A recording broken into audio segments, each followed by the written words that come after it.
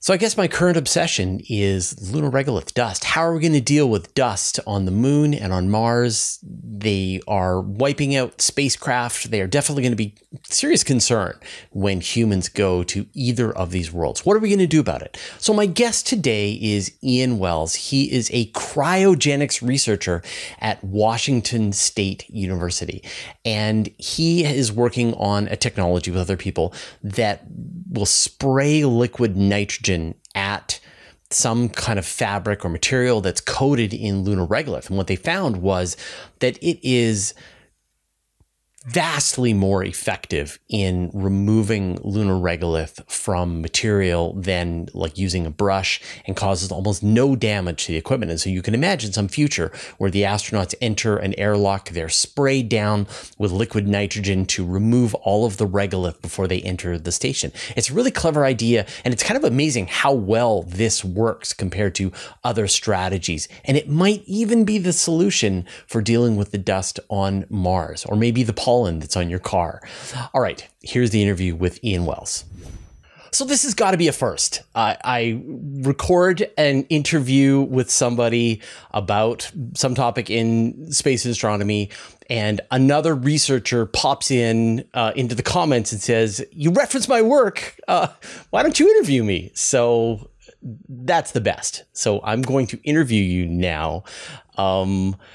And I'm gonna open with the same question that I opened actually with my other interview, which was like, how bad is the dust on the moon? So the lunar dust poses a lot of problems, as the previous guest mentioned. There's a lot of issues, as she mentioned, with the thermal topics, where the dust actually begins to insulate, and as it coats these materials. The research that I've been doing primarily focuses on the impact of the dust on degrading materials. So, for example, if you're looking at a spacesuit and you get the lunar dust on it, you end up having the dust either stuck in the spacesuit, where it can later enter a habitat and potentially the astronaut's lungs, but you also end up degrading the fabric and the seals on your spacesuit, which means that in the future, those seals might not seal correctly, making the spacesuit not usable, or you could potentially even wear a hole in it, or in some of those outer layers that protect the astronauts from the very, very harsh conditions of space. So it's nasty stuff. And do we have like a sense of how nasty? Like I think about an astronaut going to the moon.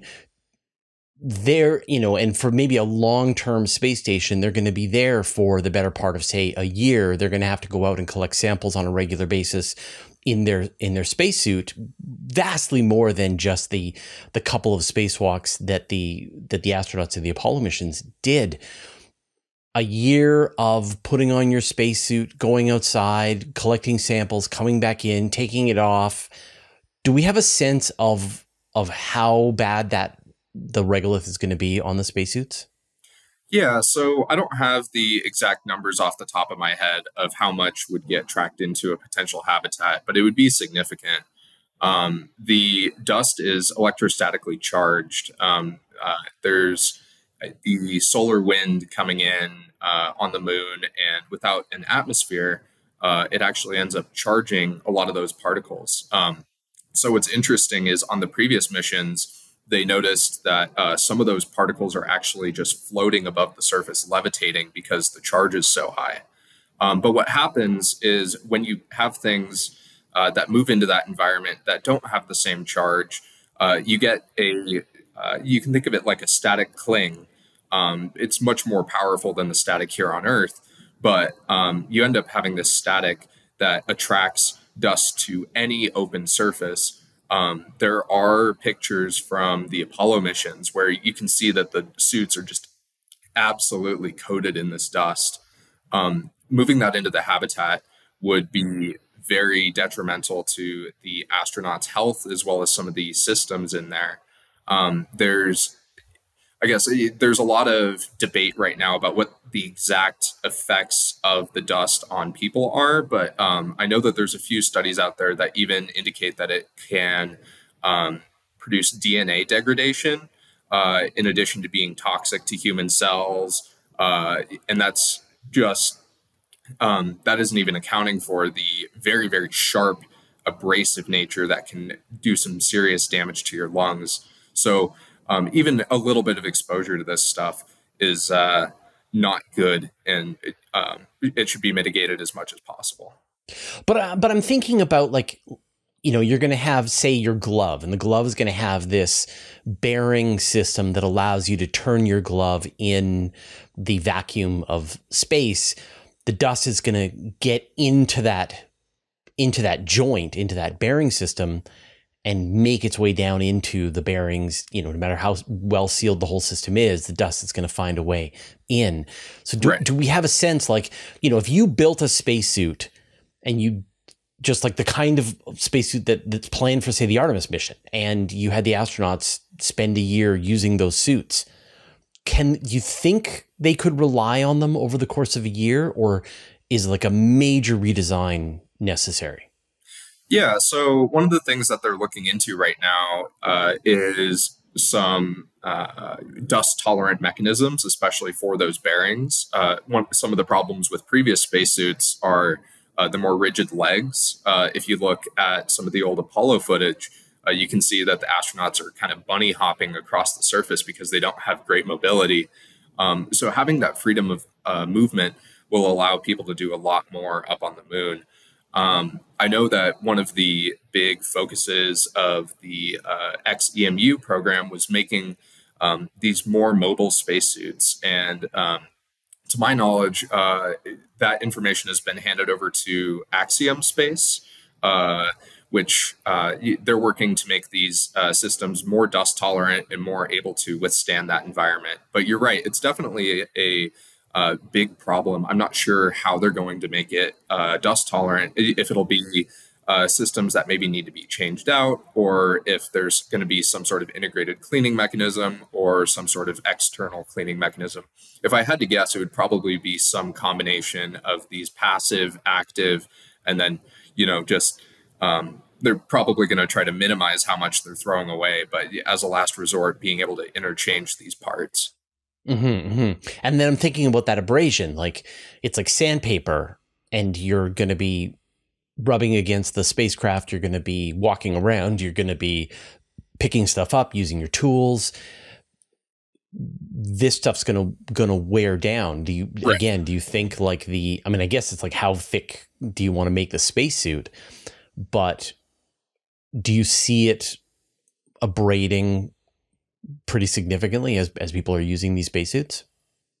Yeah. So one of the findings from my recent publication actually was analyzing, I guess, comparing the lunar dust mitigation solution that my team has used compared with the Apollo mission one, which they just used a brush. They brought just a bristled brush and tried to remove dust from their suits. Not only did it not work, but it did seriously abrade their spacesuits.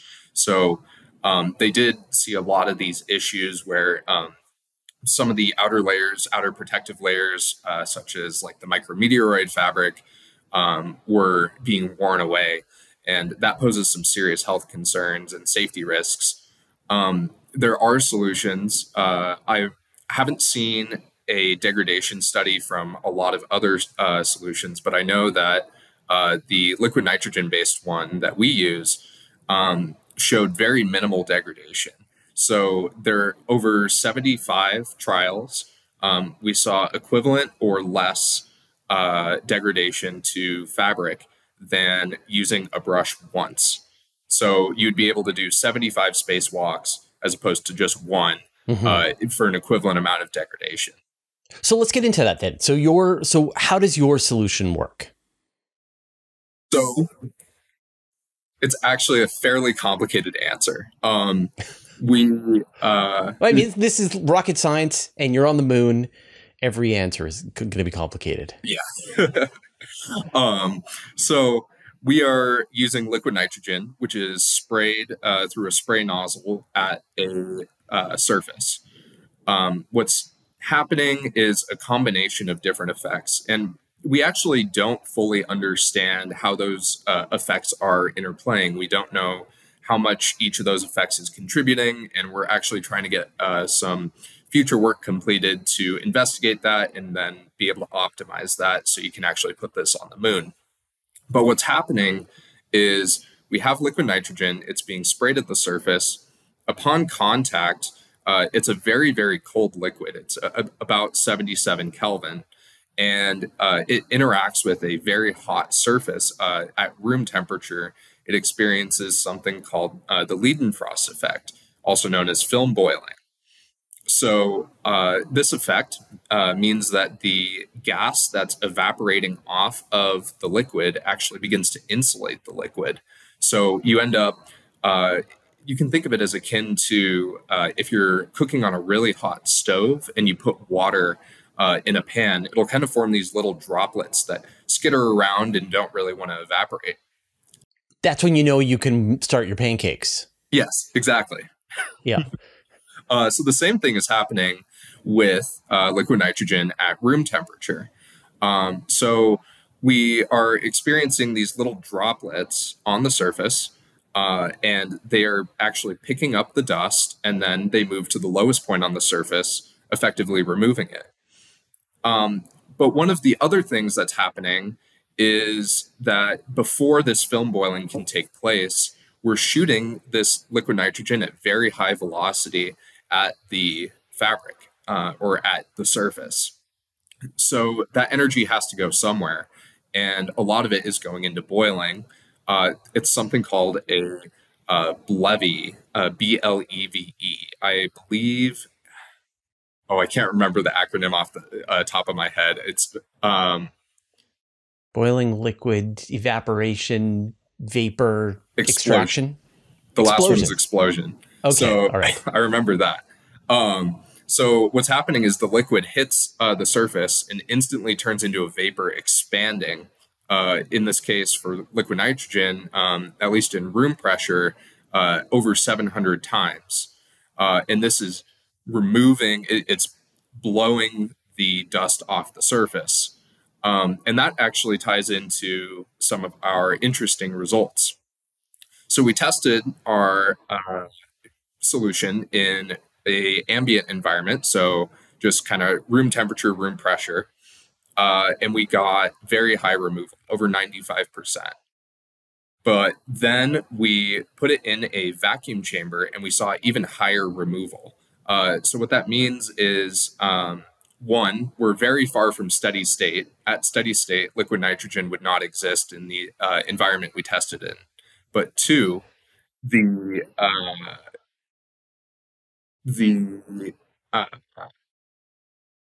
liquid is expanding potentially even more in a vacuum because there isn't the pressure of the atmosphere pushing on it, preventing it from expanding.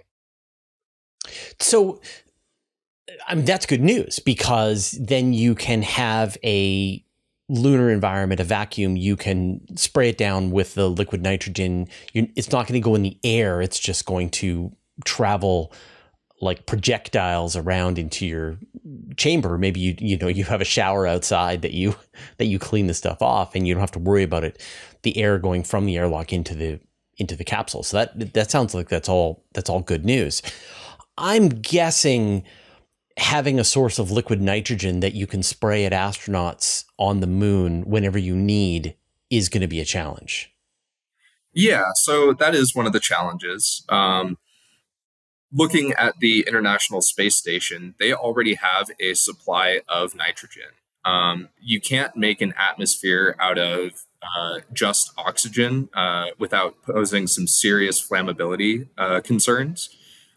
So they use nitrogen to make the environment a lot more inert, a lot less reactive, and you have less chance of blowing up your moon base.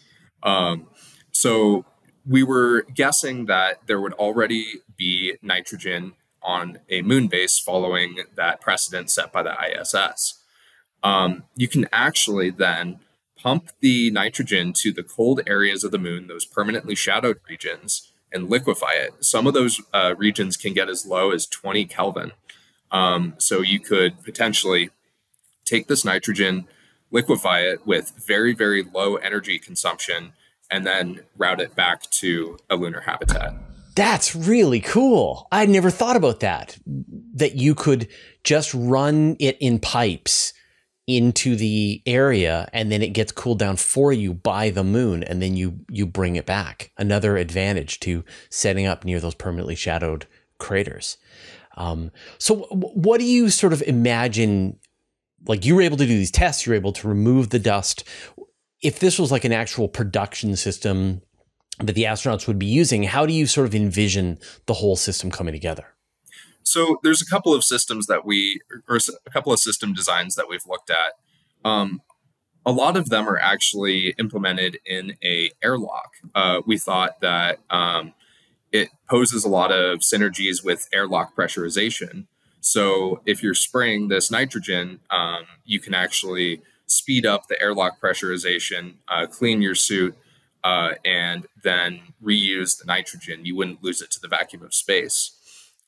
So this could range anywhere from just being a sprayer to potentially having I guess you could have like a handheld sprayer, like a garden hose. You could have something more akin to a car wash where it's automated, or potentially even like a car wash with some sort of imaging system that lets you identify dusty spots. Or you could even incorporate a vacuum into it. So you spray it off with the liquid nitrogen and then pick it up with the vacuum. So there's a lot of solutions there that pose synergies with airlock pressurization. There's also a lot of opportunities for use on the surface. So there are, you could imagine like a inflatable habitat where you have some amount of liquid nitrogen that you're able to use and potentially carry or have a cart that holds the bottles. And then you put whatever you want to clean inside of this little pop-up box, spray it down, and then you can deflate your pop-up box. So there's a lot of different opportunities, especially looking at reusing those resources. I think that's going to be one of the key features that everything going to the moon needs to address. And so you've got this, I like this idea of like a car wash. So the astronaut comes into the airlock runs some kind of cleaning routine that is spraying them with nitrogen to get rid of all of the spots. Maybe it can even identify places and hits the nozzle a little harder in those areas. Mm-hmm. It's carrying away the dust at the same time. It's pressurizing the airlock so that they can be prepared to go into the main station. What happens to the dust? Yeah. So as previously mentioned with the levee, some of the dust is kicked up into the air. This isn't a problem that's unique to this technology, but it is definitely a problem. There are a lot of solutions out there for removing dust from air once it's removed from the surface. There's air filtration techniques. There's also a lot of potential for electrostatic solutions on surfaces. But for the dust that's picked up by the droplets, it actually just gets moved down to the bottom of the airlock. So you could imagine that the astronaut is standing on some sort of grid, some sort of plate, and the dust and the liquid is able to fall through to a lower surface where the dust collects. So we've talked about the moon, but I'm sure your imagination has gone to Mars as well. What do you think that it would take to apply this technology on Mars? You think it'll work right out of the box? Yeah, so the Martian environment does also have a dust problem. We've seen that with a lot of the rovers that we've sent up there. And unfortunately, a lot of the solutions that have been tried to mitigate the dust up there, at least for the rovers, they've helped, but in the end, the dust has won. So I think that there's definitely a lot of potential solutions for implementing this lunar technology on Mars. I think, at least for the people that are NASA fans, that's been a big theme of the Artemis missions, is kind of developing a lot of tech and a lot of infrastructure for the moon in order to enable travel to Mars. I know one of the things that they're trying to do is use the moon as a sort of pit stop or a gas station for rockets. I think there's a lot of opportunity for technology transfer. One of the things that we're looking at with our future testing, besides testing in this higher vacuum with better imaging of what's actually happening, we're looking at testing with Martian simulants, so Martian dust simulants. There's actually a couple out on the market. I know your previous guest mentioned that, these things you can actually just go out and buy, which is pretty wild, honestly.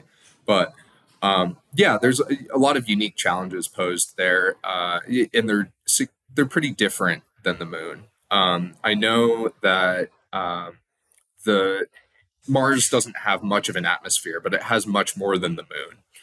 So you don't have as much of this triboelectric charging effect causing the dust to adhere. But it is still, there's the lack of water making a lot of the dust still very sharp and abrasive. I think there's a lot of potential there. I mean, someone described it to me that the dust on Mars is kind of similar to pollen. Like when you think about, like in the spring when your car gets covered in pollen and you try just wiping it away and it doesn't work. Like you need water to scrub the pollen away, and once you add the water, then suddenly the stuff comes clean and goes. So again, can you imagine that you've got a Mars base and one of the astronauts' job is to go out and hose down the solar panels with liquid nitrogen? Does that, like some kind of sprayer that they've got, is that a possibility, do you think? Yeah, that would be a really cool future to be living in, is, using these technologies in such a mundane way, even as just hosing things down. Okay. It definitely excites me, all right. The potential opportunities there. Or like I can't even imagine how this would work on a rover, but some way that it could have how do you keep the liquid nitrogen on board the rover so that it can spray down its panels? But I guess, do you think that the same technique would work? Like if you hit the Mars, if you were there and looking at the InSight rover and you had a liquid nitrogen supply and you hosed it down, would it clean off the dust? So my gut instinct is yes. I think it would depend on what parts we're talking about. There are going to be some parts that you can't get as cold for fear of embrittlement or something like that. But my gut instinct would be yes. We've done some testing on fabric, and we've also done some testing on substrates, but we're looking forward to doing some testing on metal materials and just kind of a wide range of materials to see what it works on. On the pollen topic, something that I just remembered from your previous interview, you mentioned the Mount St. Helens eruption. So we actually ended up using a lot of the ash from Mount St. Helens as a lunar dust simulant. It turns out that it has many of the same properties, including those small, sharp, glassy particles. I go to Washington State University, and they have a bunch of these barrels of the ash that's been preserved since the eruption for over 40 years now. Yeah, all of us in the Pacific Northwest have a jar of Mount St. Helens material because it was everywhere. So you can think of that as very similar to moon dust. We actually tried removing it with water first just to see how it compared with liquid nitrogen. And we saw that the water, as well as compressed air, would only remove about 60% of it, versus the liquid nitrogen was removing much more. And my gut instinct would be similar with pollen. I guess that's the next test. That's the next paper is bring in stuff that's got pollen coated on someone's car window and see if you can remove it. That's one last question that I realized I kind of forgot. And you sort of reminded me when you were talking about if there'd be any danger to the rover. Would there be any danger to an astronaut who is wearing their spacesuit in the middle of a stream of liquid nitrogen? So if you were in the liquid nitrogen stream for a very long time, yes, there would be some danger. The cleaning is actually characterized by really poor heat transfer between the liquid and the surface. That's what's causing the lead-in frost effect, that film boiling, to occur. You don't have very much of that heat going from the surface to the liquid. So in theory, no. But that's something that we are looking forward to testing. Testing at what temperature your spacesuit would need to start at, as well as if you have so many layers of spacesuit, what does the temperature on either side of that look like before and after cleaning? And I can imagine there would be like points where the cold is conducting through the metal and getting closer to the skin. So that would be just a matter, I guess, of tests until you find out what are the limits based on a current spacesuit. Right. And I know one of the design parameters for the spacesuits is to be able to handle temperatures between plus and minus 300 Fahrenheit. You don't have very much material to do conduction or convection with in the vacuum of space. And so you get these very large temperature extremes between the light and the dark side of the moon. And so you ideally these spacesuits are already cold tolerant. Yeah, it's interesting. I did an interview with an astronaut, and he was saying that although they are tolerant, they're designed to work in sunlight, they're designed to work in shade. You really feel it. And he was saying that he was working on the station, and there was a point where they knew that he was going to fall under the shadow of one of the solar panels. And they told him down to the second, okay, in 13 seconds, you're going to go into slight shade and you're going to feel it. And he said, like, I wasn't prepared because all the work I'd done up to this point had always been in the sunlight. And then there was this one moment where I was in shade for just a couple of minutes. And it was quite something that it just went from this warmth from the sun to this deep chill. So it would be interesting to see sort of what the spacesuit's tolerances are, and if you are spraying it down with nitrogen. Yeah, it's fascinating. Right. And especially to the thermal shock there too. You have just very large temperature gradients over very, very small distances. So you can imagine standing half on the light side of the moon, half on the dark side. What is that going to do to the spacesuit? What is that going to do to the person? I think going back to the moon and then on to Mars, we'll be learning a lot about how to live in space, as well as a lot more about how we can actually use those solutions here on Earth. Yeah, it's amazing to me, just like the mind just boggles at the details that are required to figure this out. Like, you're literally figuring out how to get rid of dirt. And that is, potentially cancer causing, equipment grinding, destructive dirt. And that's just one tiny little piece of the thousands of issues that people are going to have to sort out when we travel into space. Space is really trying to kill us. Well, Ian, absolute pleasure talking to you. And again, thank you so much for noticing the interview, jumping in, reaching out, and we're able to sort of bring the whole thing full circle. Good luck with your research. Thank you. And thank you for this opportunity. It's been a pleasure.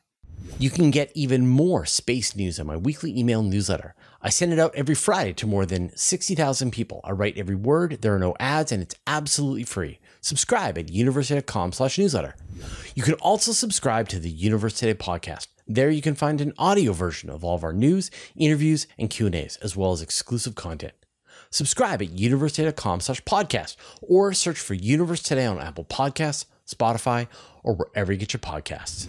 A huge thanks to everyone who supports us on Patreon and helps us stay independent and keeps ads at a bare minimum. Thanks to all the interplanetary researchers, the interstellar adventurers, and the galaxy wanderers. And a special thanks to Just Paul Davis, Vlad Shipolin, Jay Dennis, David Giltonen, Modso, George, Jeremy Mattern, Jordan Young, Tim Whalen, Dave Verabioff, Andrew M. Gross, and Josh Schultz who support us at the Master of the Universe level. All your support means the universe to us.